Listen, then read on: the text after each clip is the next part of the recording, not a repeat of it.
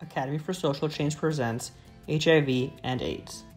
Kaya recently tested HIV positive. She contracted HIV from her pregnant mother when she was still a baby. Right now, Kaya and her mother have access to the drugs they need, but the family isn't sure how long they'll be able to afford them. Kaya is scared. She doesn't know how to help or what would happen if she couldn't take her medication. There is still widespread fear and stigma attached to HIV, stemming from both a lack of knowledge and a fear passed on from those who lived through an HIV/AIDS epidemic in the US. But today, HIV-positive people can live a long, healthy, and sexually active life. However, there is still a global epidemic of HIV/AIDS because the testing and treatment we have in the US is not globally available and accepted. The human immunodeficiency virus, HIV, attacks the cells of the immune system, which protects the body from infection. HIV travels through bodily fluids and can be transmitted through unprotected sex, blood transfusions, the sharing of contaminated surgical equipment, pregnancy, childbirth, or breastfeeding.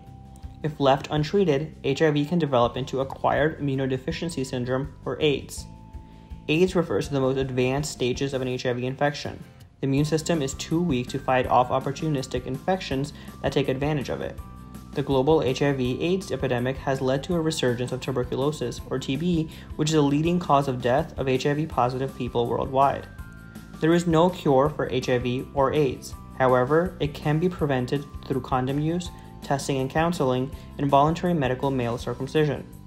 This virus can also be treated with antiretroviral drugs that strengthen the immune system so individuals don't progress to AIDS. Antiretroviral therapy, ART, allows HIV-positive people to live long and healthy lives. The populations that are especially vulnerable to HIV/AIDS are poor and marginalized populations and those lacking education about safe sex practices. In particular, this includes children, sex workers, injection drug users, transgender people, and refugees. However, anyone could get infected. While the earliest case of HIV was found in a blood sample of a man from the Democratic Republic of the Congo, it's widely agreed that the virus was spread from chimpanzees to humans, probably through the hunting and trading of bushmeat. It wasn't until 1981 that the first HIV transmission was recorded. 5 gay men in Los Angeles had all contracted a rare form of lung infection. The epidemic in the United States spread among gay or bisexual men and intravenous drug users in large cities in New York and California. Soon, cases started popping up all around the world. In 1982, the Centers for Disease Control renamed the virus AIDS. President Reagan's administration failed to take the emerging epidemic seriously in the early 80s despite its severity and speed. Little was known about HIV/AIDS stemming from a lack of initiative to cover it in the media, political policies, and scientific spheres. This gap was caused by and perpetuated stigmas around the two populations in which transmission was occurring. The gay community faced severe discrimination during this time, and drug use was widely scorned following the government's crackdown on drugs starting the previous decade. The inaction from public leaders led to the creation of activist organizations like the Gay Men's Health Crisis and ACT UP. These organizations advocated for HIV-positive people, protested the lack of funding for AIDS research, and spread awareness about the issue and information about safe sex. These activist groups were also instrumental in the early testing and research of possible treatments. In the decades following, governmental and scientific organizations began to invest more in research and support about HIV/AIDS. However, the delay in testing and treatment they caused led to countless preventable infections and deaths. HIV/AIDS spread globally through the movements of the increasing world economy. While the epidemic eventually ended in the United States, HIV is still a significant global public health issue today.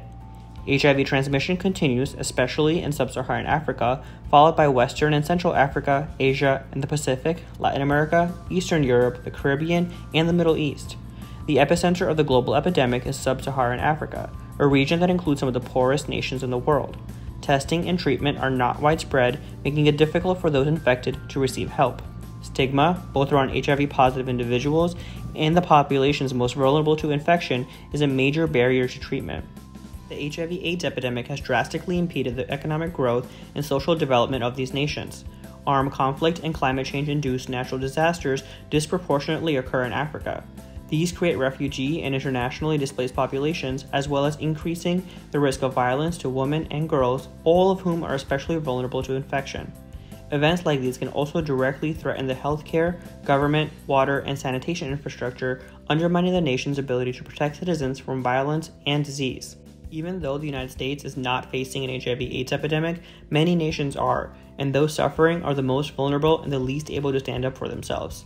You can help by supporting organizations like the Treatment Action Campaign and the Rush Foundation that work to provide HIV prevention and treatment and support HIV-positive people in sub-Saharan Africa.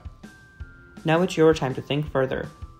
How do you think stigma has perpetuated and exacerbated this epidemic since its beginning?